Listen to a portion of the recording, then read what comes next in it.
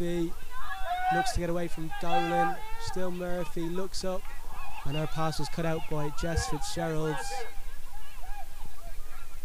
Back to Watkins. Looks for Jetta Beryl. Beryl gets away from Carroll. Played inside then to Freya Healy. Healy turns with it. Plays it to Fitzgerald. Here's Healy again. It's Freya Healy. Shoots. And it's in. Brilliant stuff from Freya Healy to give Peamount the lead. Offside.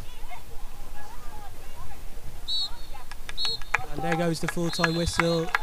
The Peas are through into the quarterfinals of the All-Island Cup thanks to a 1-0 win here. It was Freya Healy who turned and buried it past Rachel Kelly to get the winner.